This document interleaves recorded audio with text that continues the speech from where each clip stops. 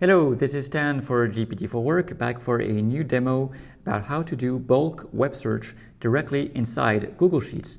Or you could do the same inside Microsoft Excel with GPT-4 Excel. So here I have GPT-4 Sheets open. I have a list of countries in column A, and the first question I have is what is the average hotel price for a night in each country. For this, I will use the custom prompt tool. I will set it up so that the rows start at row 4, the columns start at row 4. I'm going to copy paste this simple prompt here that says what is the average cost for a moderately priced hotel per night in country. This will be replaced on each row by the value of each cell in column A.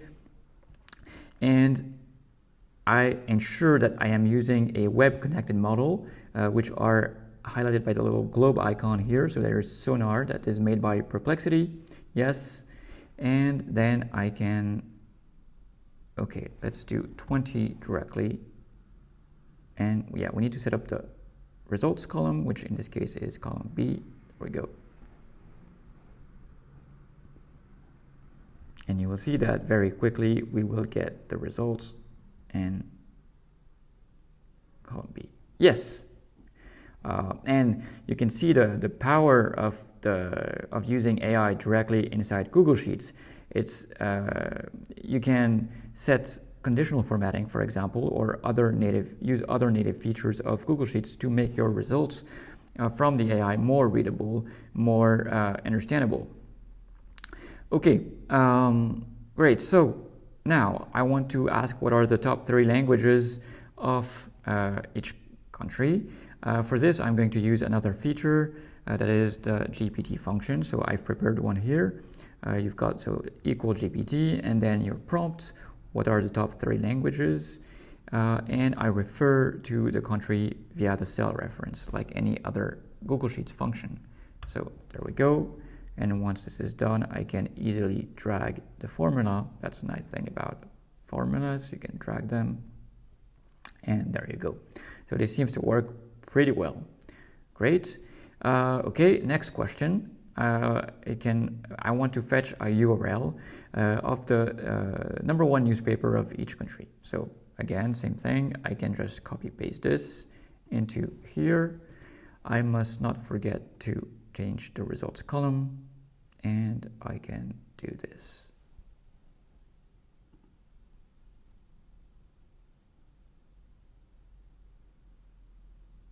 Okay, so it seems it mostly worked. This one is definitely correct. This one seems correct as well.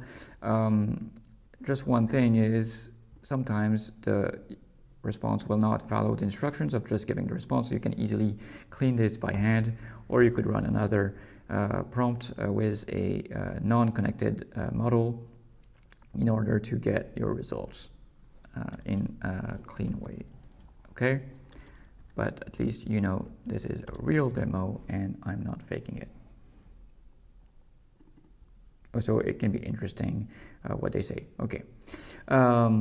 So if the response is not clear-cut. Okay, now rideshare availability.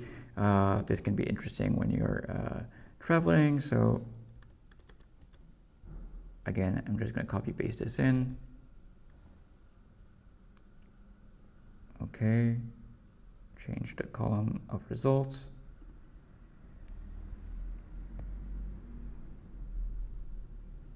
There you go. And again, I use some conditional formatting here to make the no appear quite visibly.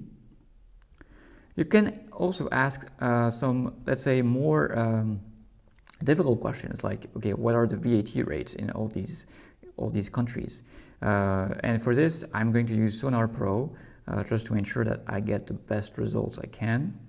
So Sonar Pro, I'm going to copy paste the prompt, and I'm also going to show you another feature, which is that you can show the sources. This way you can ascertain that the answer comes from trustable sources. And in fact, you could also, if you wanted, you could also restrain these sources to domains that you trust yourself. Okay, so there we go.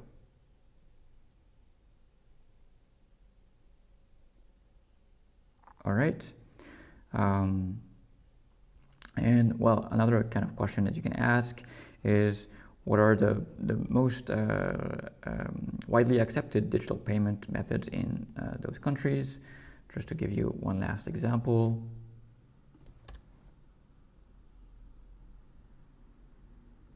Okay, let's put this here.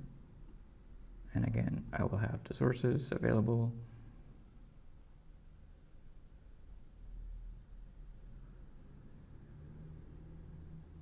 There you go. Very handy.